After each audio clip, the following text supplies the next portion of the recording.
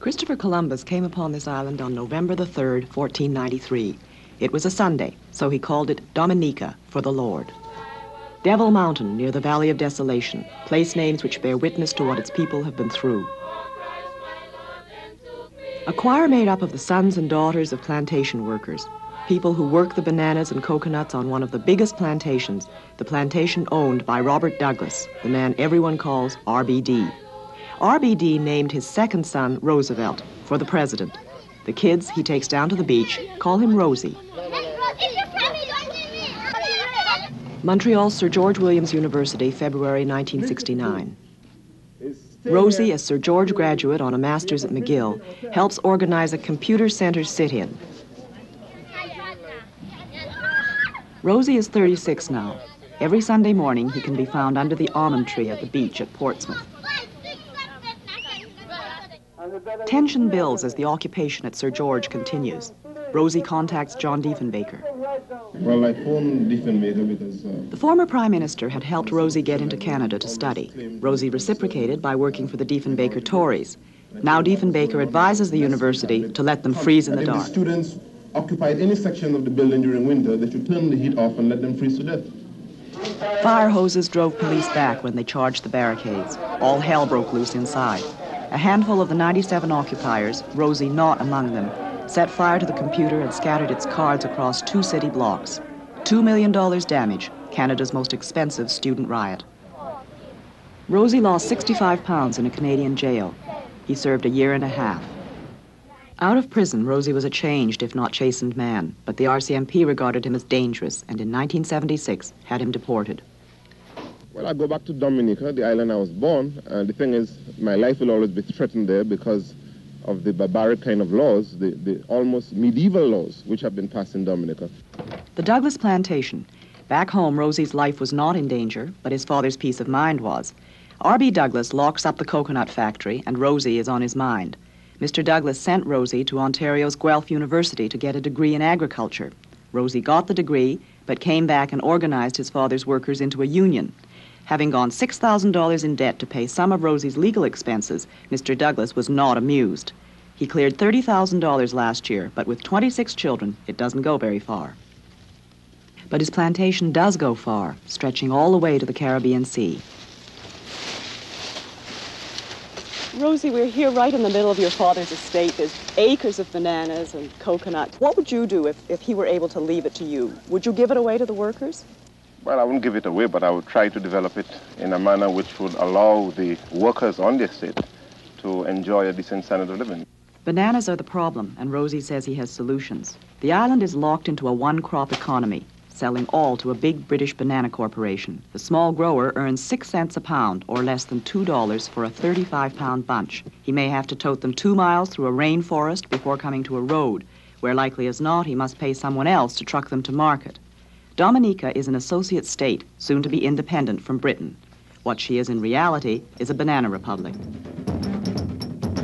The situation is ripe for radicalism, and in a place called Grand Bay, the drums beat out a song against the CIA.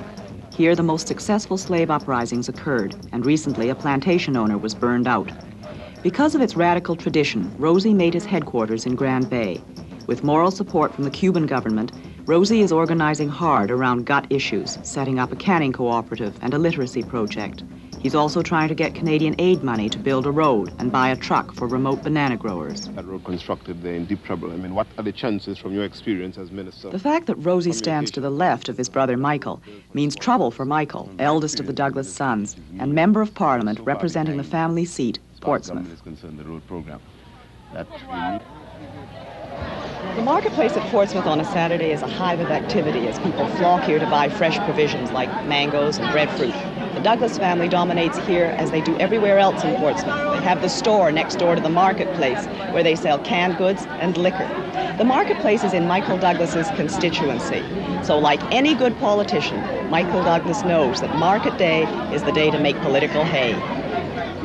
I don't think at this time, Rosie, holding the philosophies that he does, that he could be part of a political party that I am in. He would have to move a lot more towards the center, and I don't see him doing that. What helps Rosie run are checks, like the $100 he gets every month from a sympathetic Saskatchewan doctor.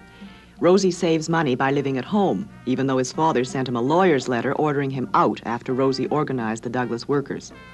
The family's Easter picnic was Mr. Douglas' first afternoon off in years. He's 72. Grandson of a freed slave, at 23 he made $1 a day and somehow saved $700 in 2 years. He bought land and never looked back. He was elected twice to the legislature, telling constituents, I give you a job on my estate, credit at my store, a dress for a christening, and a coffin when you die. All I ask is that you vote for me. All 16 children finished high school. 6 have university degrees. Many are away.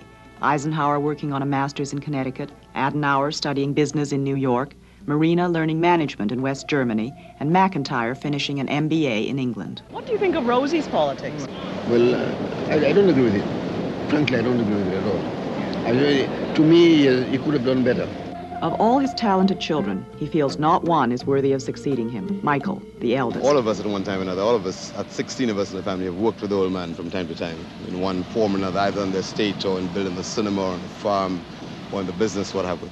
And we've all tended to stray away. My mother's that link, that constant link that keeps us linked to the family inextricably. Were things very difficult for you? Oh, very difficult in the beginning, things were hard. But, working all the time, making children, working all the time. What do you think about the way your kids have turned out? Michael, who was a cabinet minister, and Rosie, who was in jail in Canada. Yes, I was very much depressed. Why? See, he's in jail. It must make you feel bad, eh?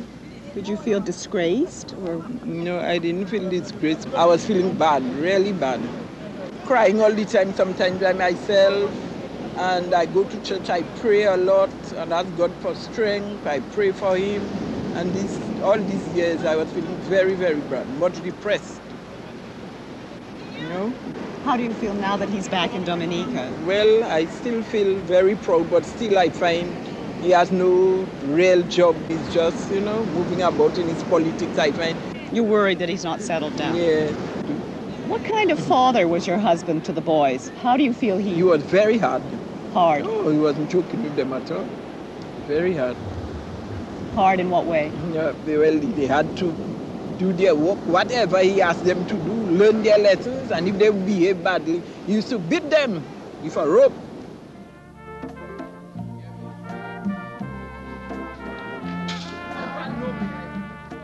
From 8 in the morning till 8 at night, you can find her in the family store, sometimes wondering about her husband's wandering. I take life as God gives it. I'm a person that always pray a lot. I know that your husband has 10 children outside your marriage. How do you feel about the children, and how did you feel at the time when they were being born? I still feel very bad. Is it 10? I don't think he has so many outside. Did you ever feel jealous? No, I never feel jealous. I just don't worry that at all. I don't feel, but I just feel bad.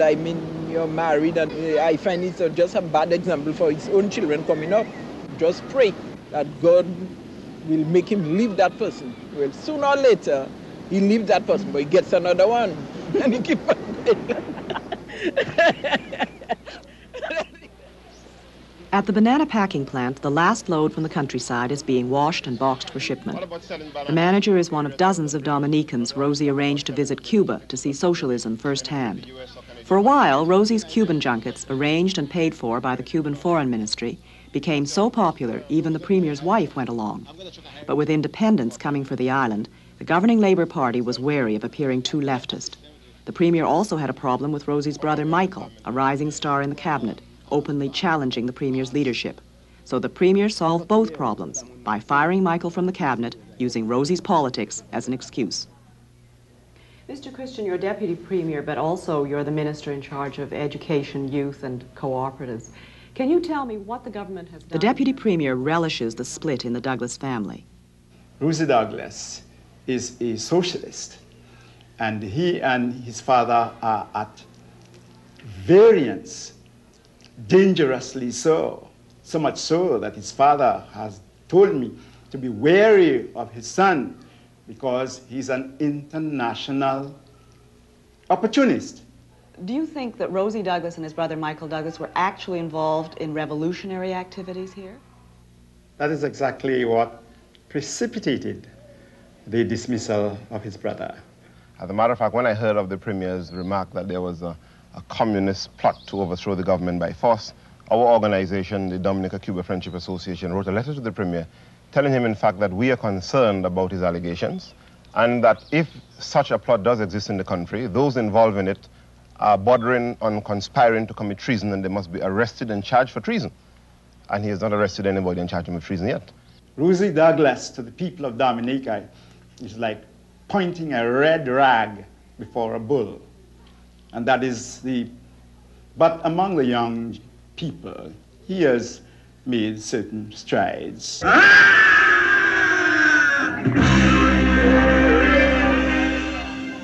In the spirit of reggae, the beat springs from the island's French patois. The music is spelled cadence and called cadaz. Dominica lies between the French islands of Martinique and Guadeloupe, so the cadaz sound is even catching on in France.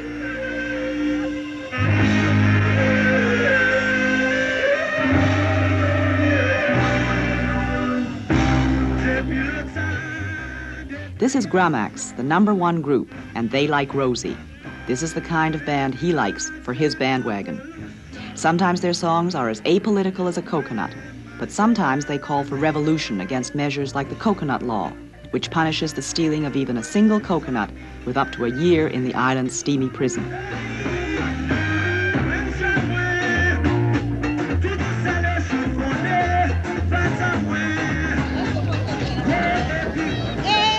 Reformers have been making promises in Dominica for centuries, but every Friday, boxes with the Geest Banana Company label on them are loaded for shipment as they've always been loaded, on the backs and heads of some 200 women.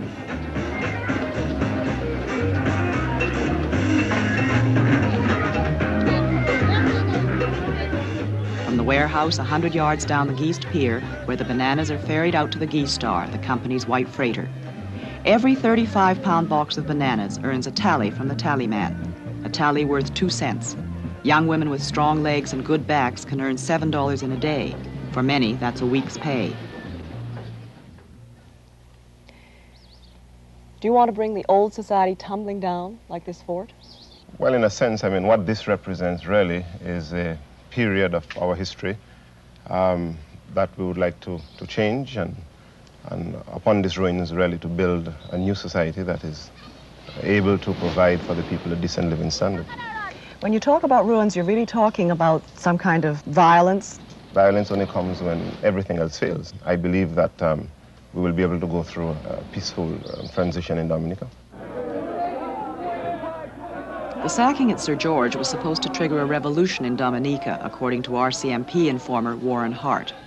Warren Hart said that revolution was due to start here after the execution of 2 officials from Sir George. Was that true? That, not to the best of my knowledge. I mean, there was no revolution planned. You don't plan revolution from outside the country in the first place. Warren Hart came into the black community and we met him, and at the time there were a number of black people in the United States that were running away from persecution, and we always greeted them with an open heart. Maybe we were naive, and if we were naive, I mean, I accept the blame for it. Capitalism has served you very well. You're the son of one of the richest people in Portsmouth. You're a child of what you would call a bourgeoisie. Mm-hmm. Well, you know, sometimes when I speak to the workers, you know, on my father's estate, that question always comes up. The question is, I mean, is the dog wagging the tail or the tail wagging the dog? So my father really had to struggle against tremendous odds to be able to get to where he has gotten. But he was able to get to where he got because there was an abundance of cheap labor as well. And by virtue of utilizing that cheap labor, he was able to accumulate enough, at least to get his own children an education.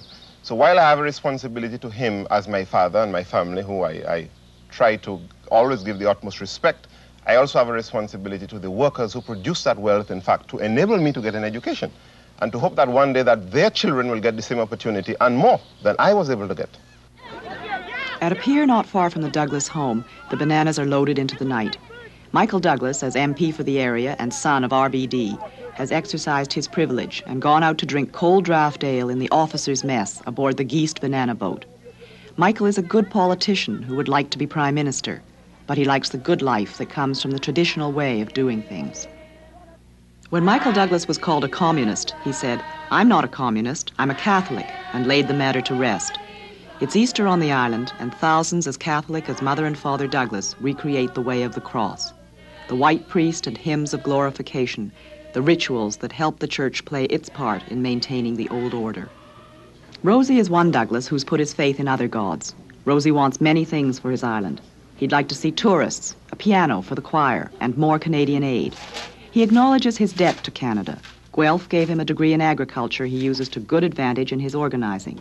Sir George gave him a political science degree and a lesson on political violence. Canada's prisons taught him how to survive in a jungle. With it all, Rosie would like to lead a revolution. But right now, it's Saturday night, and his Montreal Canadiens are playing the Washington Capitals. He won't get to sleep until he finds out who won.